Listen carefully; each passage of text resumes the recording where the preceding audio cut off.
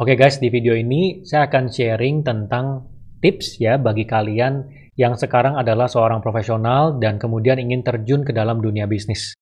Nah, kebetulan saya dulu adalah seorang profesional. Jadi saya sempat 2 tahun kerja sebagai engineer, kemudian 3 tahun lebih itu sebagai banker. Nah, pada saat saya menjadi banker, itu ada momen di mana saya menjalankan bisnis sampingan bersama dengan teman-teman saya. Ya, total 9 orang. Dan bisnis itu yang kita jalankan adalah bisnis escape room. Ya, mungkin kalian ada yang pernah coba juga. Namanya Escape the Portals, posisinya di Gading Serpong. Kalian bisa cek IG-nya Instagram Escape the Portals. Tapi sekarang bisnisnya udah tutup. Ya, udah tutup dari beberapa tahun lalu, sebelum COVID. Tapi intinya dari sana saya belajar banyak. Ya, dan saya harap di sini dari apa yang saya lihat dari pengalaman saya menjalankan bisnis sembari bekerja, saya bisa bagikan tips yang bisa berguna untuk kalian yang sedang ingin memulai bisnis secara sampingan juga. Yang pertama, yang menurut saya paling penting adalah dari sisi komitmen waktu. Jadi kalau kalian memang memutuskan untuk memulai bisnis, pastikan kalian punya komitmen waktunya.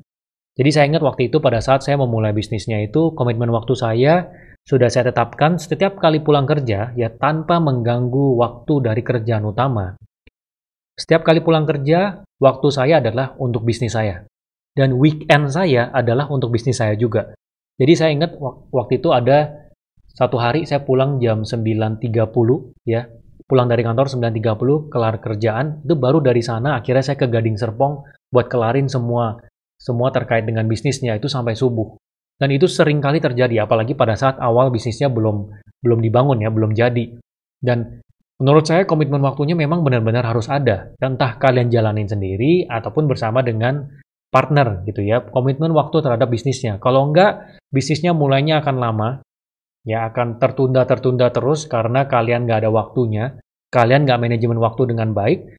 Atau mungkin nanti bisnisnya juga nggak tajam jalannya. Karena ya waktu yang kalian luangkan di bisnisnya nggak banyak. Jadi pastikan kalian punya manajemen waktu yang baik dan komit terhadap waktu yang kalian sudah alokasikan untuk bisnis yang akan dijalankan. Kemudian yang kedua menurut saya juga penting adalah lokasi.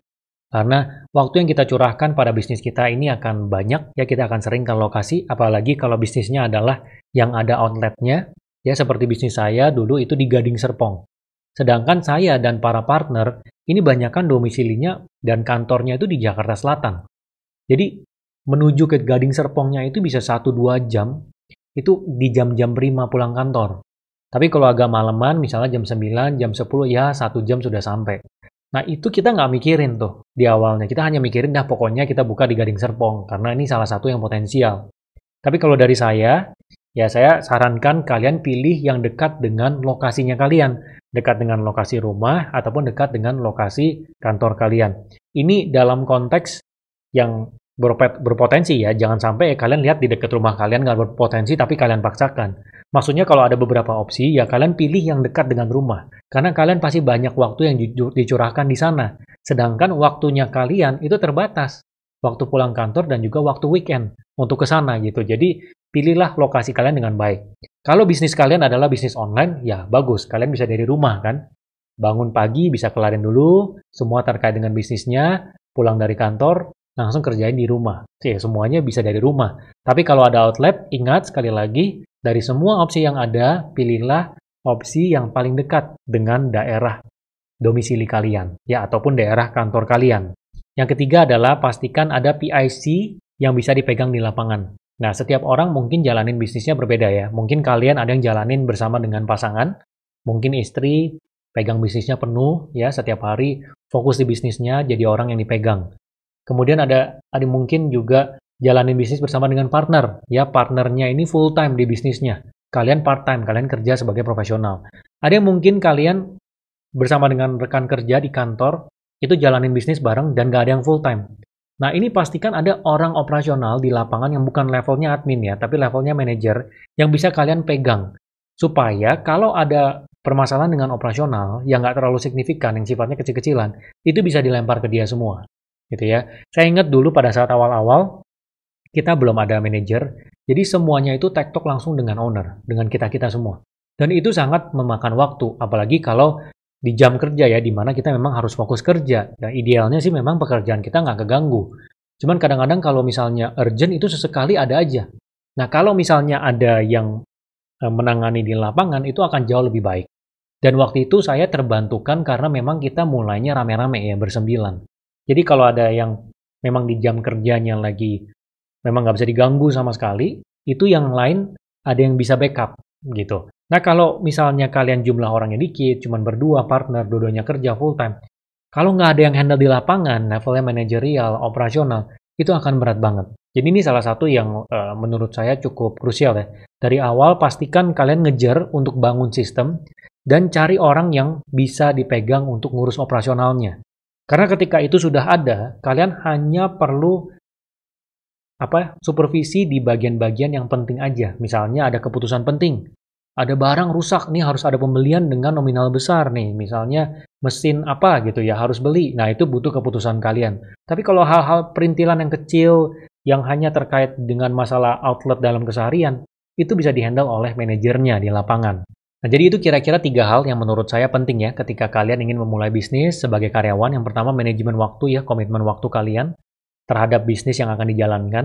Kemudian yang kedua itu adalah pemilihan lokasi. Kalau kalian bisnisnya di rumah itu sangat baik. Lokasinya, kalau misalnya ada outlet, lokasinya pilih yang dekat dengan rumah kalian ataupun dengan kantor kalian.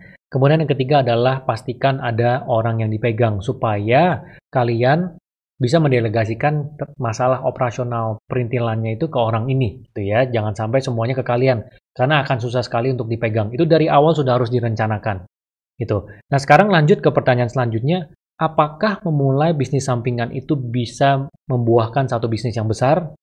Nah, setiap orang mungkin punya pendapat yang berbeda. Tapi kalau menurut saya, bisnis itu nggak bisa jadi besar kalau foundernya nggak ikut terjun. Ini at least dari pengalaman saya pribadi ya, dari escape room, soju bar, dan sebagainya, yang dimana foundernya nggak ikut terjun, nggak full time 100%, itu bisnisnya antara ya gitu aja jalannya, nggak ada perkembangan, atau lama-lama turun ketika trennya sudah nggak ada dan ini harus beradaptasi, berinovasi, tapi nggak ada kehadiran foundernya, nggak ada jiwanya di situ. Kalau menurut saya, founder harus ada kalau bisnisnya mau gede. Kemudian ada lagi pertanyaan yang biasa ditanyakan oleh orang, yaitu kapan waktu terbaik untuk kita full time di bisnis kita? Nah, menurut saya, waktu terbaik adalah ketika bisnisnya bisa gajiin kita untuk yang kita harapkan di saat itu. Jadi kalau kalian mengharapkan 20 juta per bulan di saat ini, ya dengan gaji mungkin kalian gajinya juga 20 juta per bulan, maka ketika bisnisnya bisa gaji kalian per bulan 20 juta, kalian boleh full time di bisnisnya. Nah, ini juga banyak orang yang menerapkan ini ya. Misalnya kalau kalian baca biografi dari pendiri Nike, Philip Knight, itu dia juga sama. Pada saat Nike baru didirikan, itu perjalanan sampai di satu titik tertentu, itu bisnisnya nggak bisa ngegaji foundernya, si Philip Knight. Apa yang dia lakukan? Dia kerja sebagai profesor, ngajar akuntan. Dia benar-benar kerja sambil jalanin bisnisnya di samping, sampai bisnisnya itu sampai satu titik bisa ngegaji dia. Jadi bisnisnya nggak terlalu berkembang pesat, tapi ya stagnan-stagnan, naik dikit, stagnan-stagnan, naik dikit. Tapi di satu titik, ya itu bisa ngegaji dia. Dan itulah waktu di mana dia benar-benar pindah. Karena memang, ya dia juga mungkin orang yang percaya kalau kita curahkan waktu kita dan fokus kita di bisnis, itu baru bisa benar-benar jadi gede. Gitu. Jadi, saya juga setuju dengan pendapat ini. Jadi kalian kalau misalnya mau full time, pastikan dulu nih bisnisnya bisa ngegaji kalian. Gitu ya, terutama kalau kalian nih ada punya tanggungan keluarga dan bukan seseorang yang punya privilege gitu ya, orang tuanya punya uang banyak, kalian dimodalin dari awal. Kalau kalian benar-benar dari semuanya dari tangan sendiri, ya kalian harus benar-benar menimbang resikonya gitu. Karena ada kemungkinan kalau kalian buru-buru jebur, itu bisnisnya benar-benar yang nggak bisa gaji kalian terus gitu. Jangan sampai kalian nekat.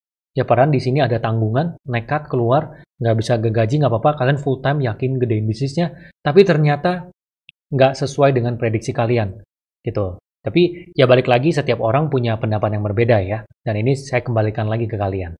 Oke, jadi tadi adalah tips dari saya bagi kalian profesional yang ingin memulai bisnis. Kalau kalian suka dengan video ini dan merasa video ini berguna, jangan lupa like dan juga subscribe, kemudian share ke teman kalian yang kalian pikir video ini bisa berguna bagi mereka kalau mereka nonton.